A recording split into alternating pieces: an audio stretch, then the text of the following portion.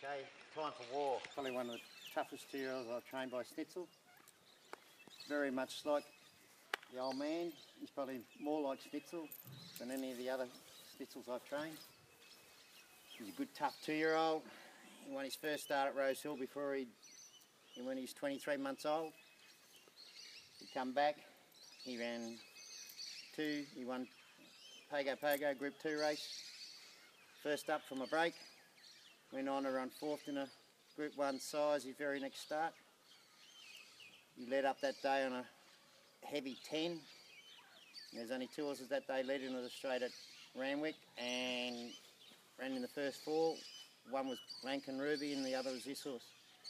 You can far his athleticism, his balance, and his attitude into his yearlings and his 2-year-olds. Well, I'll definitely be chasing to buy one. Of a lot of the Snitzels, and also he's got on his female line, been out of a Zabeel mare, who's out of a half sister to one of the best horses we've seen here in the last 30 years in a horse called Might and Power. So he's got had the speed, he had stamina in his pedigree, made it right. I reckon he could get a horse that'll run 1600 to 2000 metres quite easy, just like Snitzel does.